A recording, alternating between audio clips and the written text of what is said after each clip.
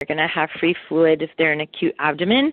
So how do we figure out if they have a free fluid, and how do we obtain that fluid? And then once we get that fluid, what do we do with it? So how do we diagnose these patients? Well, a lot of times, again, they're going to have free fluid if they're an acute abdomen.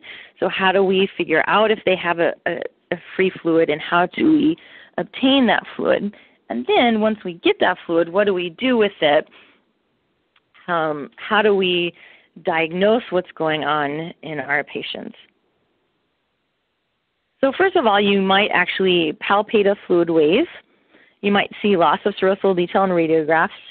You might see free abdominal fluid on ultrasound, which we'll talk a little bit more about later. Again, abdominal pain, circulatory shock, history of trauma, and then a history of prior surgery, for example, a foreign body surgery or a previous enterotomy within the past week that they might be now dehiscing and not doing well from. So for an abdominocentesis, if possible, you want to empty the urinary bladder. And the way that I do this really does work well. And if you don't do it this way, you might just try this way the next time to see if it works for you. What I do is I take two 1.5 inch 22 gauge needles. I shave the area and then scrub it with and use aseptic technique, and so I'm going to use some sterile scrub. And then I do what's called the Hawaiian punch method. And if you remember back when they used to have cans, those tin cans of Hawaiian punch, and you would use that can opener to open one side and it wouldn't pour very well, and you'd have to put another hole on the other side, and then it would pour out real nicely. So that's kind of the premise that I use when I tap abdomen. So I'll put one needle in, and what I do is I just use a needle. I don't connect it to a syringe. I just put the needle in and then just watch, maybe twirl it around a little bit, see if I see any fluid coming out. If there's no fluid coming out, then I'll put that second one in. And a lot of times, if there is enough fluid in the abdomen for you to get, which you don't need a lot, if there's enough to get, then using that method, once you put that second needle in, you'll actually start seeing some fluid coming out of the needle and out of the hub. And so then what I do is I take a little, just 1 cc syringe and just suction off the fluid as it's coming out. Again, I do not attach the syringe to the needle because the actual suction is going to decrease your ability to obtain that fluid. So just let gravity help you, kind of like doing a CSF tap, just kind of let it drip out into your syringe or into your blood tube. So I do that. I usually do at least 2 quadrants. You can do 4 quadrants. And where I go and what the way that I position my patient is I put them in lateral recumbency. I divide the dorsal and ventral body with the linea alba. And then I divide the cranial and caudal body with the umbilicus. And I have a picture here where we have the patient's head to the left, his legs are to the right, and here's his umbilicus in the middle. And I split dorsal and ventral here along the linea alba, and cranial and caudal right here. And this is where I'm going to go when I use my 2-needle kind of Hawaiian punch method. If I don't get anything, then I can go to these upper quadrants. But most of the time, if there's enough fluid for you to get, then you'll get it in these 2 ventral spots on your patient. You can also do a diagnostic peritoneal lavage. So in order for you to obtain fluid via abdominocentesis, there has to be at least 5 to 25 mils per kg of fluid. So if there's less than that and you really think there's fluid there that you want to obtain for analysis, then you can do a diagnostic peritoneal lavage. And the way that you do this is you place a catheter into the abdomen, you infuse 20 mils per kg of warm saline, kind of squish around their abdomen for a bit, and then you're going to put a syringe on the catheter and pull out the fluid. You're not going to get a lot back out, but what you do get, you need to spin down and look at. Again, I would say now that we have the availability of ultrasound, I've done a lot less diagnostic peritoneal lavage, but also if your patient is really dehydrated or shocky, another thing that you can do is just give them fluids, resuscitate them with fluids, and give them a little bit of time, because once they get more fluids, then you'll actually, if they have a peritonitis, you'll see more in the abdomen and you'll be able to obtain it better. And this is just a picture of the catheter that I use for a DPL, and it's just a regular 18-gauge catheter, but then I take a blade and I just cut a few more holes in it so that, I don't know if you can really see these holes, so that you can maximize the amount of fluid that you obtain in these patients for your diagnostic peritoneal lavage. So we obtain fluid. What tests do we want to run? What are we trying to rule out is the first thought. And again, the things that are going to be in the abdomen are going to be blood, it's going to be urine, bile, it's going to be septic effusion. So what can we do to this fluid so that we can rule out and figure out what's going on? So first of all, we can see if it's hemorrhagic, so we can do a PCV total protein. If you do a diagnostic peritoneal lavage, a PCV of only 5% indicates hemorrhage, and that's because of the amount of dilution, because you put a lot of saline into the abdomen. Obviously, we're always going to want to look at the fluid on a slide, because we want to make sure that we're not missing a septic abdomen. Obviously, if it's during the day and we have people in the lab doing fluid analysis and submitting for culture if we think it's a septic abdomen. And then ruling out other causes, including uroabdomen, so we'll do a creatinine or potassium.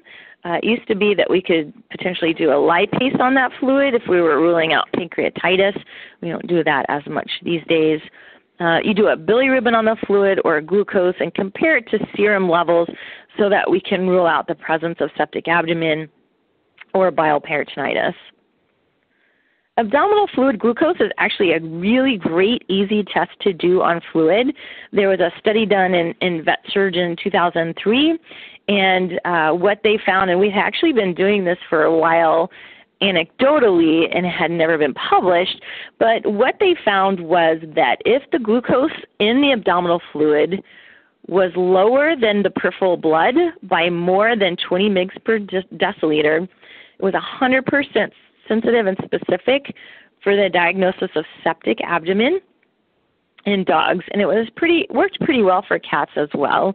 So all you do is you take that fluid, you put it on a glucometer, just like you would for testing blood for glucose. And again, usually if it's a septic abdomen, it's going to be unreadable. It's going to be less than 20. That's highly, highly suspicious for a septic abdomen. If it's high, or if it's the same as what's in the peripheral blood, it's more unlikely that it's a septic abdomen, and I've seen that time and time again. I do this test a lot. Again, it's not the end all. I'm not going to send a patient to surgery based on an abdominal fluid glucose. I'm also going to look at the fluid, look at the patient, do some other things, but it is highly indicative. It's a quick and fast and easy test to do, and it can really start making you think that, oh my gosh, this patient likely does not have a septic abdomen, and that you need to get on them quickly, get them stabilized, and potentially send them to surgery. So some further diagnostics, obviously abdominal radiographs. We'll talk about ultrasound, doing contrast radiography for more specific diagnostics, and then CT of the abdomen is possible as well, MRI and those sorts of things. We're not going to get into that. One thing that we do all the time and that I highly recommend, especially if you have if you work in an emergency clinic, is to get an ultrasound. And these days, ultrasounds are not as expensive as they used to be, and they're so helpful. We have one in our ER, we have one in our ICU, and we do what's called a FAST exam. And the acronym FAST stands for Focused Abdominal Sonogram for Trauma. It was first described in human emergency medicine, probably about 10 to 12 years ago now. And what they found in humans was there are some specific areas that you can look in human trauma patients with an abdominal ultrasound probe where you can find free fluid. And unlike our patients with trauma, human patients with trauma actually, if they have free fluid, they'll send them to surgery. But it does help us know if we have a trauma patient, is there free fluid? Because then we may want to do some more diagnostics. We're going to be more concerned. Do they have a ruptured bladder? What is their PCV? That sort of thing. So there's 4 sites that are evaluated for abdominal effusion, and these sites are just caudal to the xiphoid process, on the midline over the bladder, and over the most gravity-dependent area of the right and left flank. And this is my dog Gunther, and he said that he would be fine if I used his picture. And so I did, just to kind of identify and show where we actually put the probe looking for free abdominal fluid in these patients.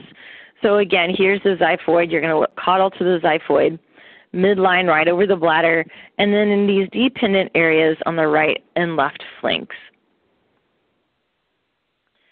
So Dr. Soren Boysen, back in 2004 out of Tufts, published a study in JABMA, and what they did was they looked at 100 dogs that presented for trauma, and they did a fast exam. So what they did was when the dogs came in, they had either whoever the doctor was, so resident, intern, whoever, do a fast exam, and they found that it was very quick. It took only 5 to 10 minutes for a full exam. It had a very high sensitivity, so they did have some false negatives where they said they thought they saw fluid when it wasn't there, but the specificity was 100%. So if there was fluid, they were able to see it with the ultrasound, and that was compared to a boarded radiologist with a more sophisticated ultrasound machine. More interestingly, what they found in this study was that those dogs that had a positive fast exam, in other words, those dogs that had free abdominal fluid after trauma, also had higher lactate levels, higher heart rates, lower PCVs, and lower total solids. So really what they found was these patients were more critically ill. So the FAST exam, if it's positive, is going to indicate a population of more critically ill trauma patients, which is going to be really helpful for our owners in giving prognosis and giving them potential rule-outs for what's going on and what we're going to be looking for and that sort of thing. Since then, there's been a couple of other papers that have come out. There's been a abdominal fast or AFAST paper that came out where they actually scored the number of sites that were positive for fluid, and the more sites that were positive, obviously, the worse those patients did. And also there's a study that came out looking at thoracic fast exams, or TFAST, obviously looking for pleural effusion or fluid in the chest cavity, but also looking for that you can actually diagnose pneumothorax using this method, although there is a learning curve and it's a little difficult, but it is possible. And just to note as well that we use the AFAST and the TFAST, even though the acronym stands for trauma, we also use the AFAST and TFAST for other disease processes that are going to cause free fluid that don't have to do with trauma. So these days, yes, we use the acronyms AFAST and TFAST, but we use them in all patients looking for free cavitary effusion, not necessarily just due to trauma.